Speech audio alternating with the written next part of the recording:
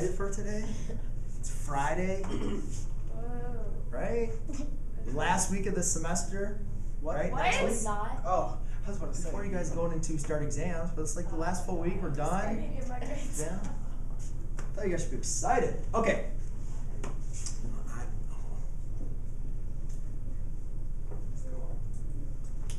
So, all right. If you guys look at, we have these two angles, all right? And remember what T represents. T represents a point on my unit circle. And if you guys can remember, all our unit circle is it's just a circle given on these coordinate points.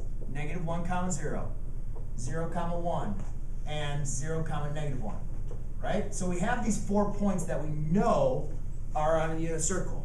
But if I want to find a point new where T equals 5 pi over theta, that 5 pi over theta represents my measure in radians for theta.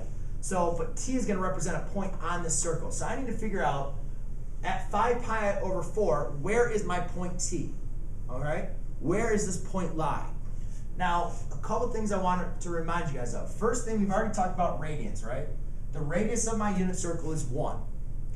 And therefore, when we talk about a radian, that's the distance of our radius. And what we said is we could wrap it around.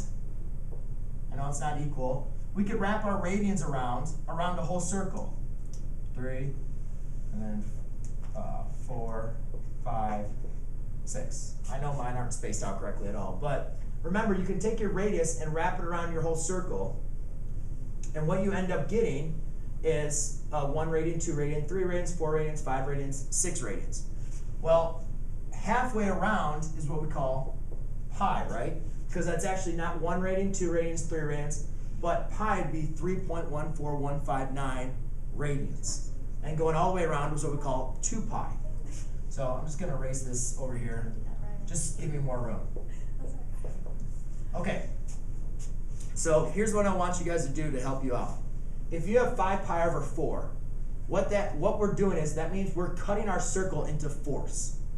All right? So I'm going to look at this circle, and right now the circle's into halves, correct? Right? 1 half, 2nd half. So if I break it up into fourths, let's kind of forget about the radian measure. That was just a talking point.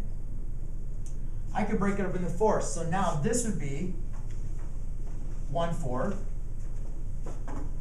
2/4, 3/4, and 4/4. 4 divided by 4 would still give you pi, but you can write it like that. Does everybody see what I did? All right. Then this one would be 5/4, and this one would be 6/4,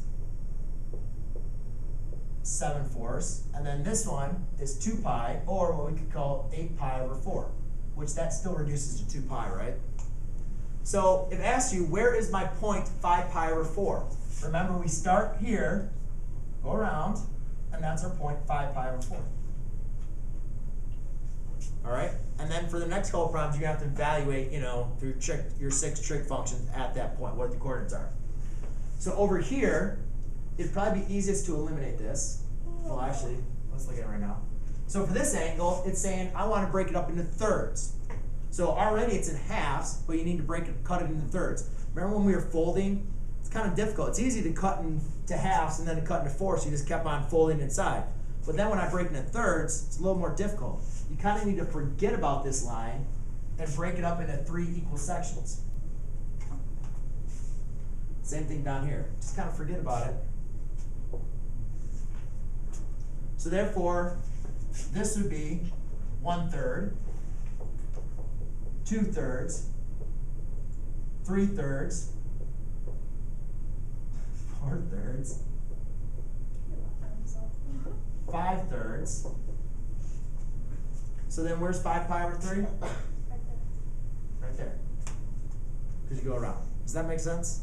Yeah. Set?